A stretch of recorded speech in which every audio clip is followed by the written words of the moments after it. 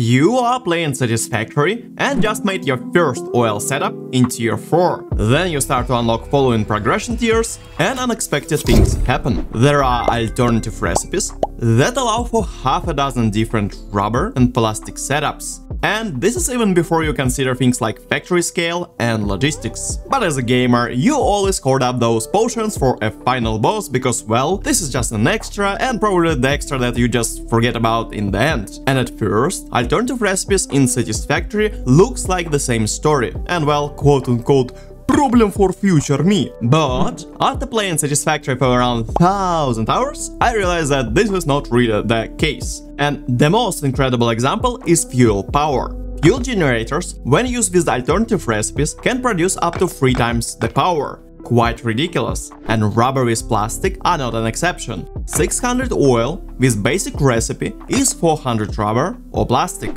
But with the game progression, we can bump up this number to 1800 units from the same amount of oil. This is net gain of 350%. This is as criminal as selling a bath water. And once you get this, you start the crusade of efficiency and want to plop hundreds of refineries like it's Texas in 1920s.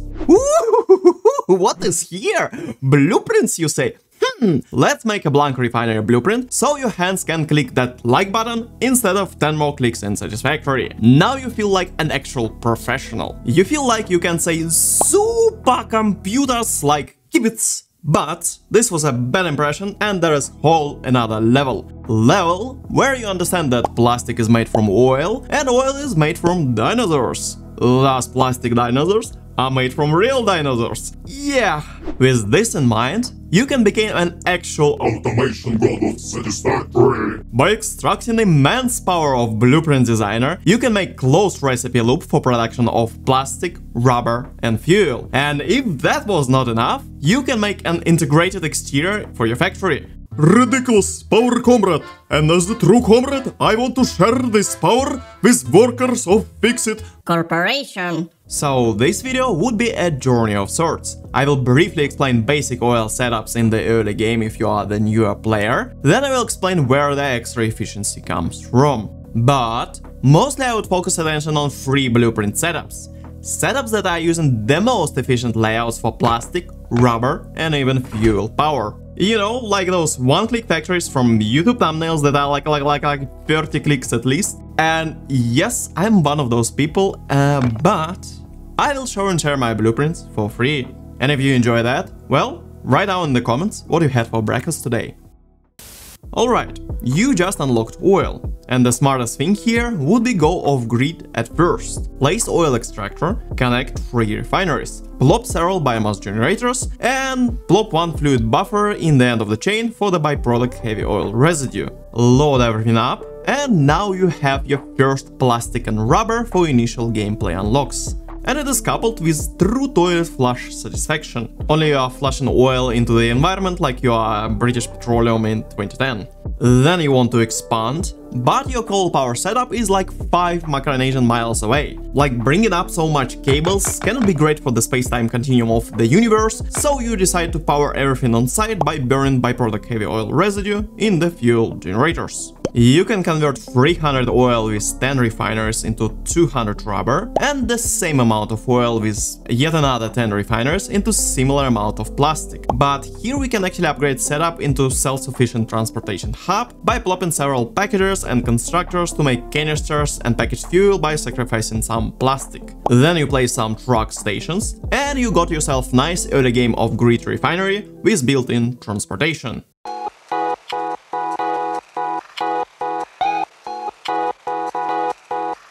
The good question is always something like, well, with speed of light in mind, can alien astronomers located 65 million light years away currently be busy by looking up dinosaurs on Earth? Like in real time? Yeah, alright, let's be serious. We have an efficiency to tackle. We need to convert alien dinosaur juice into the most amount of plastic and rubber. And the key component here would be alternative recipes and water. And to make more plastic or rubber, we will need to make diluted fuel first. And to make diluted fuel, you will need packaged water and heavy oil residue. So, there is an alternative recipe for direct conversion of oil into heavy oil residue. Then there are canisters packing water in the packager, swapping that water for fuel in the refinery, then unpacking this fuel from canisters in the second packager and going for the next circle. And this is actually a closed canister loop with no losses. A lot of players will avoid this setup and will wait all the way until blenders in tier 7. But honestly, the only difference is power consumption that is so minuscule that, well, I almost forgot about this. And canister setup is available way before in progression, and once you make it, you just can forget about it. And the next chapter of this video would make the blender setups actually obsolete, so it's kind of funny. You made fuel, and now you can just make a power setup with fuel generators and convert your byproduct resin in whatever you want, or just sink it, or you can be super smart and make another loop with alternative recipes for recycled rubber and plastic. And this is like self-feeding serpent situation where you have more stuff on out than on the in, and only issue here is how you jumpstart the loop. This is really important, and well, actually manually inputting the rubber or plastic into one of the refineries is getting old pretty fast, but as you remember, before we were making all this like heavy oil residue, we had some resin. We can convert that into the residual rubber with yet another refinery. And then we connect this residual rubber to our loop, and it just basically jumpstart the process. And the only difference between rubber or plastic would be ratios in the both refineries. So this is the way how you can convert actually 600 oil into 1800 units of either rubber or plastic. Obviously this is like very unwieldy and we need to break it down. I prefer to work from the standpoint of 150 oil in the pipe, and then everything inside the system will fit into the mark for logistics. Then we can take this idea of fractal production to yet another level.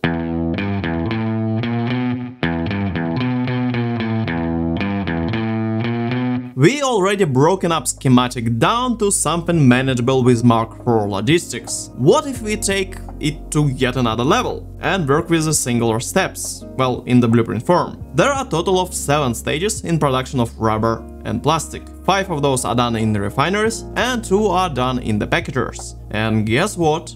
This looks like a job for dual blueprint design. Single blueprint can house up to 3 refiners and several smaller machines, like packagers. We need the ratios, and here is the schematic for rubber. And here's very similar schematics for plastic. I'm working around 45 items per minute, and main limiting factor is refinery throughput without overclocking. Yes, this is way that we will use more machines than, well, the normal setups, but if you are into FPS efficiency and stuff, you can always just double the production rate and use overclocked setup.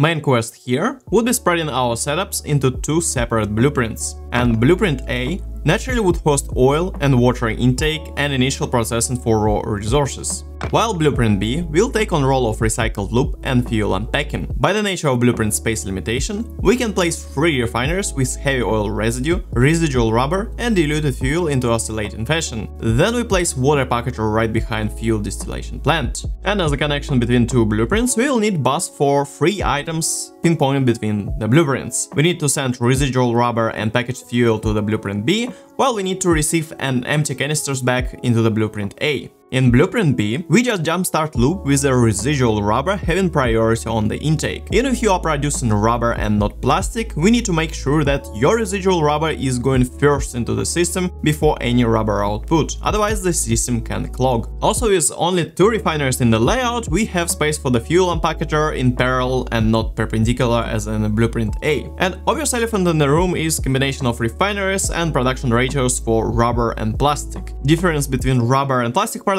is the ratios that you have in the schematics, and obviously the belt wiring is a bit reversed and you have output of different item, and obviously because you are using the residual rubber from previous step of production, it will be a bit different, but honestly it's very similar and all the machinery would be basically in the same space.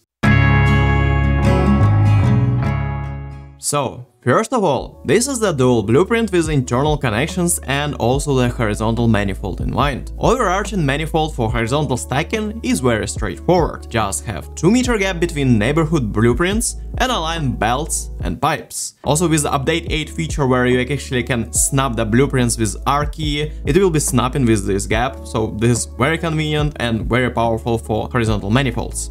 Internal connection is where it becomes a bit tricky. First, we need 3 belts to align together, and to make the belt work easier, I just decided to make a tunnel through the blueprint B. As we come into the tunnel, we see 3 pole outlet wall on the both sides. You just connect the belts, power and pipes, and you are connected. Also, there is another very awesome feature that I'm very happy with, and I think every single blueprint factory should have this feature if you have the space. When you design stackable blueprint, often you end up with output on the one side, and this can be really inconvenient. A lot of Satisfactory creators, they just end up making 2 different blueprints for left and right. But you can be as clever as Klingon scientist and just brute force omnidirectional output. Yep. You can have 2 outputs on the opposite sides, outputting finished product at the same time, completely automatically. At first, I was totally overthinking this system with like active smart splitters, but well, honestly, you just place splitter on the first belt and the merger on the second belt going into the opposite direction. Then, both belts will just oversaturate until you connect output on the other side. And once this is done, your split will always just go into the output that suck, like suck plastic and rubber products. Yeah. That doesn't sound right. Considering layout, I just placed 2 belts above the tunnel, and well, beyond that, another very interesting feature of the blueprints is an ability to place canisters straight into the packagers before building a blueprint, so all the busy work for the canister loop setup is just downscaled to the blueprint designer and some canisters in your inventory when you are building a blueprint.